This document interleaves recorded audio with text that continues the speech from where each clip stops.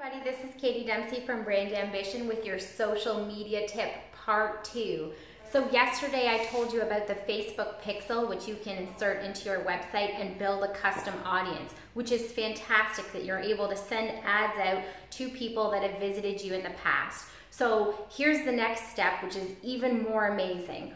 Once you have a substantial custom audience or a group of people that have bought your service or visited your website in the past, you can ask Facebook to look at that group of people and find out all the things that they have in common.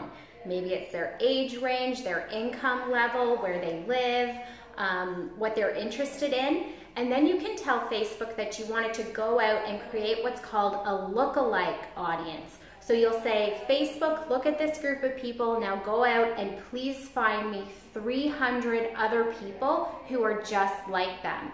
And then you can send an ad out to your Facebook lookalike audience, which means you're only spending money to advertise to people that are most likely to purchase from you. This is a fantastic way to grow your audience without having to spend a lot of money on advertising. So building a lookalike audience is a fantastic thing you can do if you really need to boost those likes and find people who are in a niche market or who have a specific interest or are interested in a service or product that you sell. So if you need more information about any of those things, you can contact us at Brand Ambition and we would love to hook you up. Talk to you soon. Bye-bye.